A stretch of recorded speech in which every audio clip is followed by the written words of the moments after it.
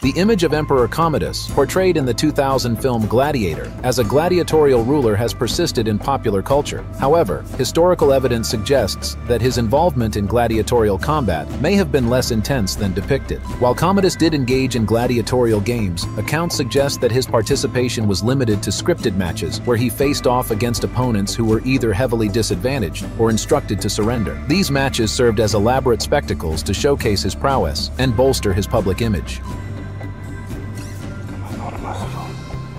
Despite the lack of concrete evidence proving traditional gladiatorial combat, Commodus's fascination with gladiatorial culture and his desire for public adoration have cemented his image as a gladiatorial ruler in popular culture.